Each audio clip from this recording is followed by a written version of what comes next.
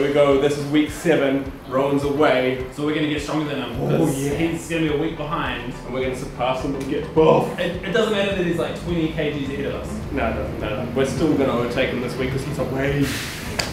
See you when you get back, Rowan! So I thought it would be good, we'd be able to get the pump. But instead it went the opposite way. We got absolutely dominated. Active lifestyle seemed to really push us a lot harder. Without Rowan there, it meant that Amber and James could focus on Alan and I perfectly with laser vision, and it meant that there was no points during the personal training session where you could kind of just slack off a little bit because no one's watching. Just put a little bit more. You're looking fair, Alan. Don't secretly do things to the camera, I'm right here. So I was kind of excited actually to get into a session and just with the two of us, and I'm wanting to use this week to get ahead of Rowan and everything. I very quickly learned that this was going to be the most painful week since week 1. I thought that I wanted to dominate Rowan by doing a really hard workout, but wow, we just got absolutely owned by them. We were dead by the end of the session. Line up here. Okay, so it's negatives when you do this. Yeah, totally. Yeah, well, that makes sense to me. I can do that. And you're gonna bench press me. Yeah. You're gonna lower yourself to the ground as slowly as you can. It's gonna be real quick. Okay? Yeah. You're not in slow-mo, are you? Okay, cool. Can we change to slow-mo? Yeah. What's the next one? Let's go. We usually do 2 sets of everything, and this time because it was just 2 of us and we were just doing 2 exercises, we actually did 3 sets of everything, and it was excruciating. On the 3rd set, when you think you're supposed to have finished, the 3rd set was just soul destroying. But, really interestingly, we bounced back really quickly. Both of us were up and about and walking and talking really quickly. So it's good to see that our recovery time is increasing really rapidly. Do you know what the issue is? When Rowan's not here, there's an extra third getting put onto each of us. Yeah, that's what it felt like today at least. Today was a big kind of punch to the gut in terms of what we feel progress is. Hello, my name is Alan and I suffer from nerd neck. I have this neck that kind of goes further forward than it should. We're sitting in front of our computer a lot, leaning in subconsciously. Even if you try and stop it, you'll do it. Yeah, posture is really, really, really important. These are rhomboids. These are the muscles responsible for pinching back through the shoulder blades. These muscles often aren't strong enough. When you spend all day sitting at a computer, you spend all day sitting like this, and these sort of deactivate and they just relax, okay? So there are 2 things that we want to do. We want to improve flexibility and mobility through the thoracic spine. So we do that by doing thoracic extensions. And the second thing is we want to stretch through the chest, opening up through the chest, which is how we do it. Process, well done. Kyphosis, we're fixing it. Kyphosis can fuck right off. Okay, so start with Fuck you, kyphosis. So Alan and Adam were throwing shade my way that I was going to be like not making progress, getting fat, but I think just doing 1 day of workout actually kind of kept me at least not losing any progress. So I'm here at Aoraki National Park with Claire. We're doing some photography. And it's in the middle of our fitness thing, so I'm just trying and do a bit of exercise as much as I can. So I'm just going to do some, I've already done 40 press-ups, but I'm doing some press-ups and then I'm going to do some tricep dips. Here we go. I knew it was going to be problematic. And I also knew the guys were going to think they were going to get the edge on me. But I wasn't going to let that happen. So one of my workouts was to lift rocks. It's time to keep doing them guns. So I'm out here, I don't have a gym. Cheers that. Cheers that. Cheers that. Grabbing a big rock. It was actually a pretty decent workout. Like it actually worked. They're heavy. Like dumbbells. Dylan, you son of a bitch. What's the matter? The CIA got you pushing too many pencils? Ah! A model.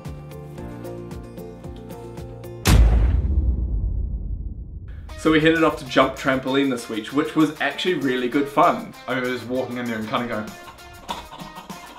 I had to kind of fight the childhood urge just to kind of like spaz out. It was really weird bouncing on trampolines again. I wouldn't have jumped on a trampoline in the last, realistically, like 20 years or so. But they've got a bazillion trampolines that you can jump from tramp to tramp to tramp and then against the wall, and then I just felt like a little kid again. It was awesome.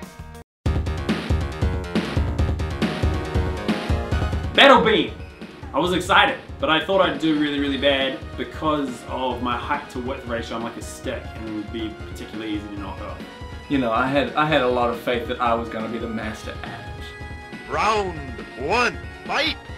So I was feeling pretty confident about the battle beam, and I was actually kind of surprised that Alan beat me at first. In the first battle, I won. Rowan hadn't got his tactic down yet, but he was working on something in his little noggin. You win! It was always going to be this way. Round 2, fight! So you know, dog, I got on that beam and I demolished Alan. We didn't even need a third match. You win! Round 3, fight! I learned a little bit from that first battle, and I realized that the key is not to try and knock the other person off, but to just keep your balance. No! You win! I think what it was is Rowan realized that when you're swinging something around, you're losing your balance by swinging it. No! No! So when the next battle came, this time I endeavored to just stay balanced and just let the other person basically knock themselves off. Rowan killed it. Rowan was the winner. He got a tactic down where he literally just kind of let us fail around him, where he would just go, I'm just going to plant my feet, stay still, and let you fall off on your own accord. That's kind of his tactic. You win! Perfect! It's tiring, eh? Hulk! Give me your hand! Give me your hand! No! No, you're slipping, Ron, you're slipping! No, you're slipping, Ron! No! I'm coming! Help, Rowan! I'm safe. You're fucked. Rowan, help me! I did it for the lols! So the foam pit, it's supposed to be this nice lovely thing that catches you, but instead it exhausts the living hell out of you. You just flounder around, you can't grab anything. It was kind of like one of the biggest workouts of the day, was trying to get out of that frickin' foam pit. Because it's like quicksand. You've got nothing to really push yourself up from. And I never really struggled, but I know Tom the cameraman would have literally died if we hadn't saved him.